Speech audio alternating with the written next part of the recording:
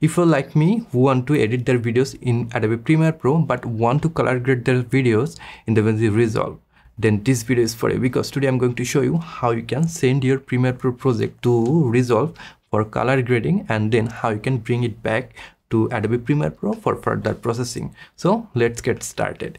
Here I have already opened a location of one of my clients folder. So this is the project that I want to work with. So I can just double click to open the project in Adobe Premiere Pro. So this is the project. I have already trimmed the clips.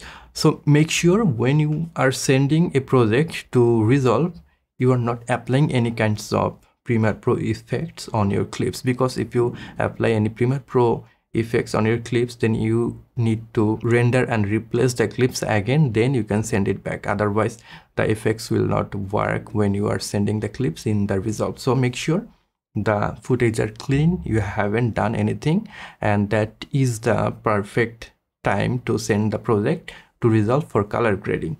So once you cut the project, you can send it to Resolve by going files and then click export, and from here you need to select Final Cut Pro XML. So you need to make a XML file. So I'll just name it working doc, and there I can select where I want to save it. So under this folder I'll just make another folder name Resolve, and then I can click on create. It will make a Resolve folder, so I can just click on save to save that XML file. Now to open the file in Resolve, I need to go to Resolve, and there I need to make a new project. Name it, you can name it whatever you want, then click on create.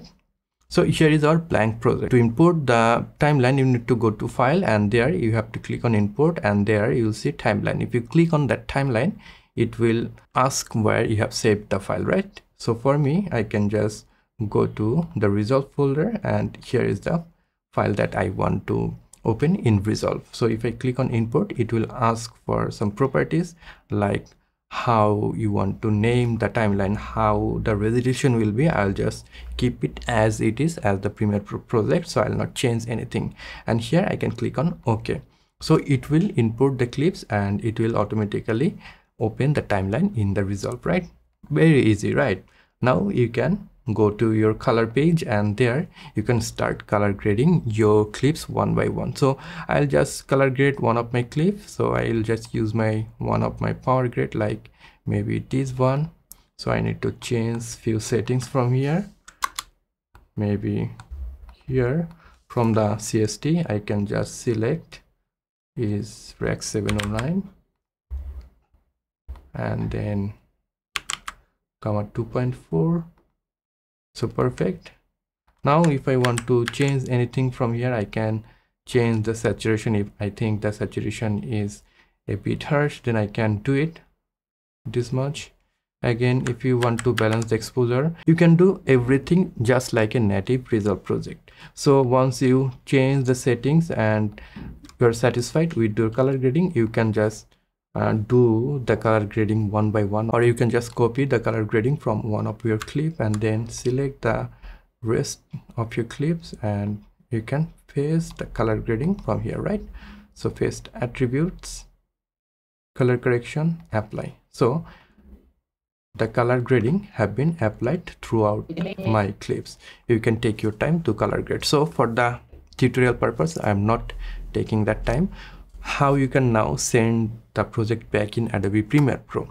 You need to go to your deliver page, and from the deliver page, if you go here, you can scroll this one. So if you scroll, you will see Premiere Pro XML. So again, you need to make XML project file, right? Select this one, then you can name it, and then you can select a location. So suppose I want to save it here, maybe graded folder, and then create and open.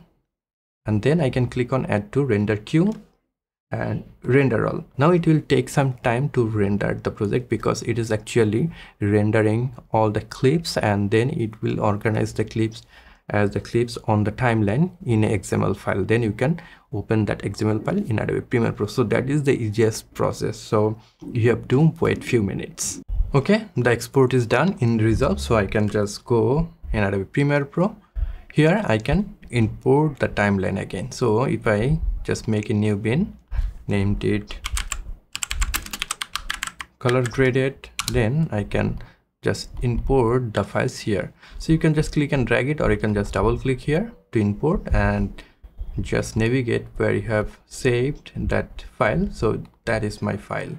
If I click on import, it will import the timeline in Adobe Premiere Pro and everything will be the same. If I go to the folder, I can see here is the sequence. I can just double click to open the sequence. So here is the color graded version, and again here is the uncolor graded version. You can see the clip and arrangement, everything is the same, right? So our sequence duration is 7 minutes 11 seconds, and again if I go here, 7 minutes 11 seconds, pin perfect sequence. So you can now continue editing here on this sequence and finish your work in Adobe Premiere Pro. So that's it. That is how you can send your Premiere Pro project in Resolve, and then you can again color grade the files or clips in Resolve and bring it back to Adobe Premiere Pro for further processing. I hope that helps you. If that video helped and if you have learned something new, then you can give me a thumbs up. If you're new to this channel, want to learn video editing, then you can subscribe to this channel to get more awesome video just like this one. I'll catch you guys on the next one. Until then, goodbye.